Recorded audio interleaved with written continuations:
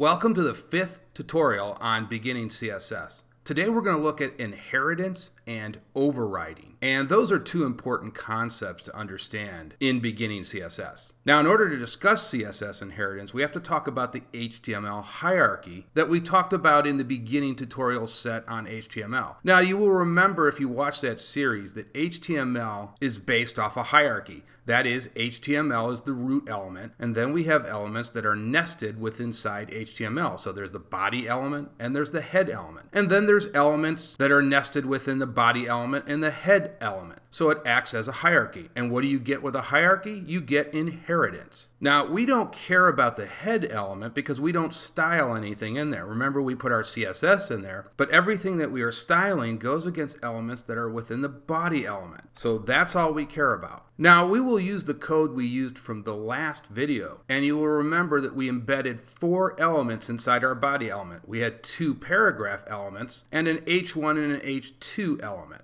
And so those are nested within the body element. So that's the hierarchy. It goes from the HTML root element to the body element and to any elements that we put inside the body. Furthermore, we can nest elements inside the P and H1 and H2 elements, but we will get to that later on. Now, it's also useful to build something out like this for your website so you can get an idea of how your element tags are arranged. So this is always helpful to build something like this.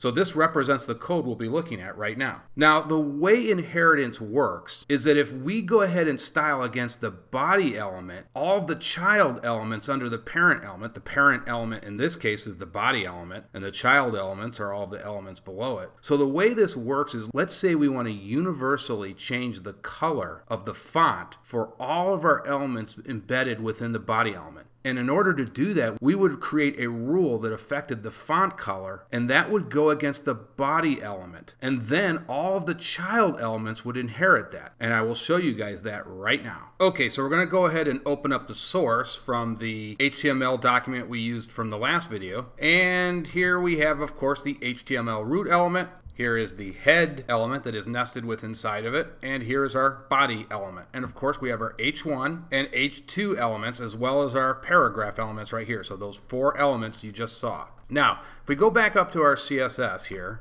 we created a rule to change the color of the paragraph elements to red. So we're going to go ahead and actually let's copy and paste this, because now we're going to go ahead and create a rule against the body, what I just talked about. And we're going to go ahead and remove everything except for the color, and we're going to change the color of the text to green.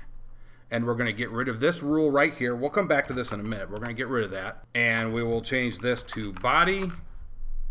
And now we've got a rule that goes against the body. So we're going to be at the top of the hierarchy here. We're hitting right here the body element tag. And now all the text in here now should be changed to green. So let's go ahead and save that. And we'll open it up. And there you can see all of our tags within that body element inherited that green font color. And the key here is we did not have to specify. Let's go back to the code. I'll show you this.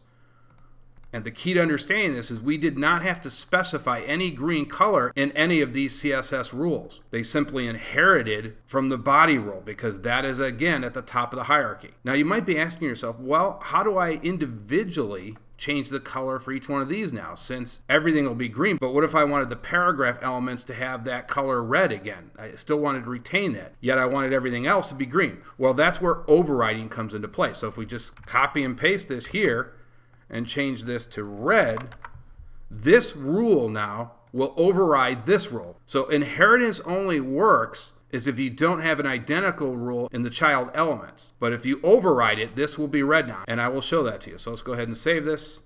And you can see here now that the paragraph elements are red. We overrided the rule that we had against the body. But the H1 and H2 elements remain green because we didn't have any specific rule there to override our CSS body rule.